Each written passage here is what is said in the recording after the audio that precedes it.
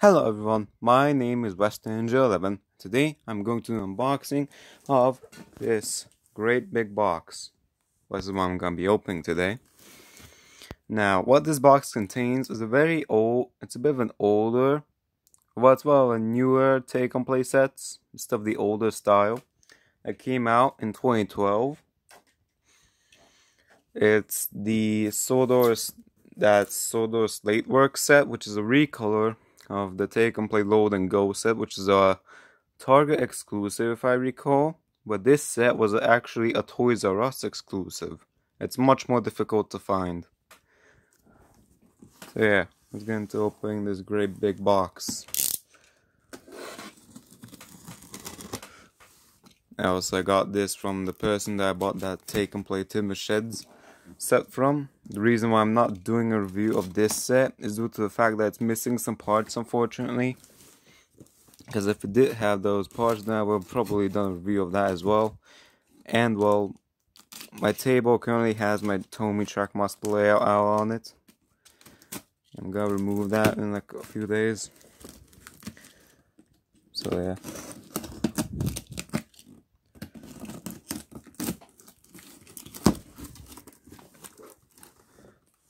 Yeah, it's all folded up. Oh, sorry, Slate Loading Station, that's the name of this set. Dang, it's really big.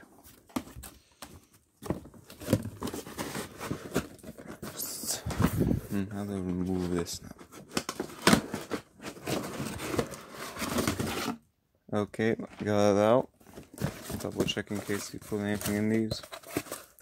No, that's empty. This is empty. Nothing there either. Alright.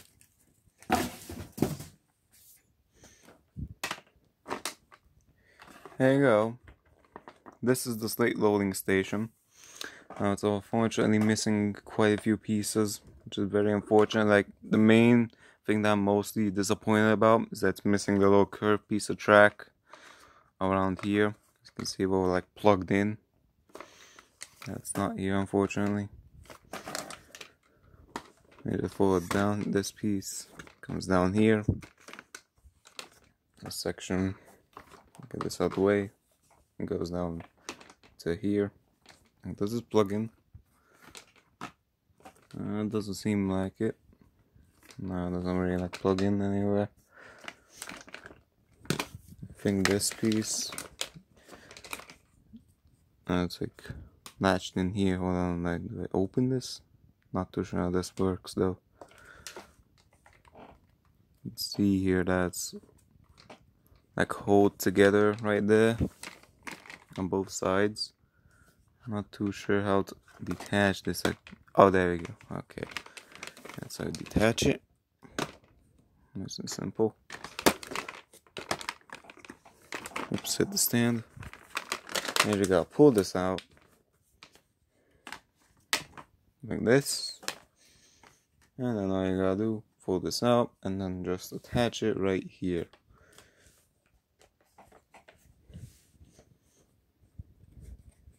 There you go. This is a really big set, which is very nice. Quite like the look of it. And as you can see, there's a ton of pieces here missing, unfortunately. Of course, I've already talked about the track. The Tom is in here, but I don't really care about that, of course. It's missing the truck, along with that little cargo piece that would have been in it. It's also missing the two little pieces that were gone here. I think one would have gone over there as well. No, I think they only came with like two of those little like signs or whatever. And it's missing the little crane piece, or the piece that would have gone to this crane section. Which is unfortunate. Like, I think this comes down, actually.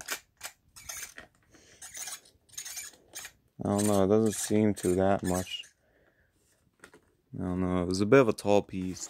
You can slide this over here and there, which is cool. Yeah.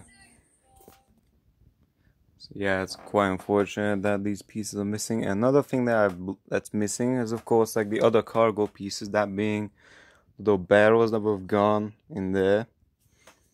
But I think I have ones that are quite similar, but I have no idea what set these came from, where these came from at all. Like my friend is a take and play expert, a diecast line expert, and he also has no idea where these are from. And these little barrels. I can also put a post on my Instagram. Also follow me on Instagram. I haven't said that on my channel yet. I also have a Twitter account, by the way. But like I have no idea. Neither of us have any idea of what these little barrels came from. These are very similar to what came with these set. They were also brown, but they have like a white logo on them. But these have the Dieselworks, the Wickerstown Dieselworks logo on them. So I have no idea what these set came with, or what set these came with. Because the only Dieselworks set is that one of the Dieselworks that came out like 2010 or 2011. And that one just comes with diesel. That comes with no like cargo rolling stock at all. So that's pretty odd. I'm gonna put these like right here. Like that. Actually, that was one difference between these two sets. Like this. Like this is based off the Blue Mountain Quarry, by the way, in case you haven't noticed. Also, there are like mainly two differences between the two sets, aside from the color scheme, that being that this one, like the curve section here that's missing, like there was only like the curve itself, whereas on the regular Load and Go that was a Target exclusive. That one had like a wall as well, be underneath along the track, which is a big difference between the two. Another difference is that one only came with two barrels, whereas this one also came with another cargo piece in the truck. Of course, the truck is different as well. So there. I don't know why this makes squealing noises, but whatever. And you can also see on the back here, there's a little piece here to connect track. So yeah, hopefully maybe one day I'll be able to find like another one of these, or maybe like the regular version of the regular Load and Go. It still has those pieces maybe one day. Hopefully then I could somehow complete this one. This set one day. That would be very nice. But yeah. Fortunately, that's all I can do for now.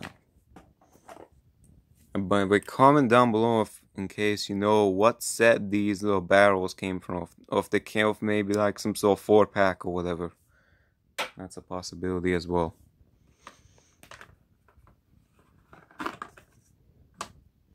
So I'll just fold this up real quick. Hold on, how was this? Whoops, I'm a little confused on how this goes together again. This goes up here, like so. Doesn't this go up? This and this go up, like so. Like this. There you go, that and that. And there you go. I'll just fold this back together. Yeah, if I ever remake my like take and play / take along layout, I'll definitely try to incorporate this set into it. So there you go. That was my unboxing of the take and play slate loading station. I hope you all enjoyed. See you all next time. Bye.